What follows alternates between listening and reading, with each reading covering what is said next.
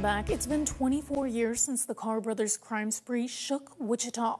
Jonathan and Reginald Carr are convicted of abusing and terrorizing 5 people for hours and killing 4 of them. The victims are Aaron Sander, Brad Haka, Heather Moeller, and Jason Beffert. Another woman survived the attack and testified against the brothers. They received a death sentence in 2002. Heather was a Wichita preschool teacher, and her legacy lives on through a unique camp. It's opening the community's view on people living with visual disabilities. Photojournalist Nick Kiefer and I are shining the Here For You spotlight on Heather's camp. We have this pizza box that we're going to use. Every summer, Jada Purdy finds her true self at Heather's camp. There are people around you who understand your struggles. The camp gives kids who are blind or visually impaired a traditional camp experience. Okay, I'm going to straighten this part a little bit too. It empowers them and lets people see Jada for who she is, a leader. It's uplifting for you, and I think it also shows people that you're capable instead of them assuming that you're not able to do something. Envision started the camp in honor of Heather Moeller after she was murdered in 2000. Heather was a light to this world. The 25-year-old's passion lit up around children. As she called them, especially smaller ones, her teenies.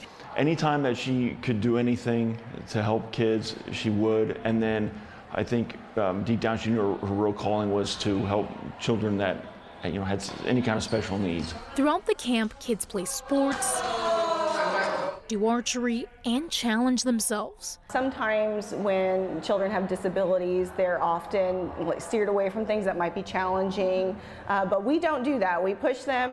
Actually, I think you're wearing elbow pads as knee pads. Heather's brother Jameson is a counselor at the camp, where he feels Heather's presence. Every time. I can't think of a time when it doesn't feel like just her joy that she had. Good job, Jason. Blame you. The week builds confidence in the campers while honoring Heather's legacy.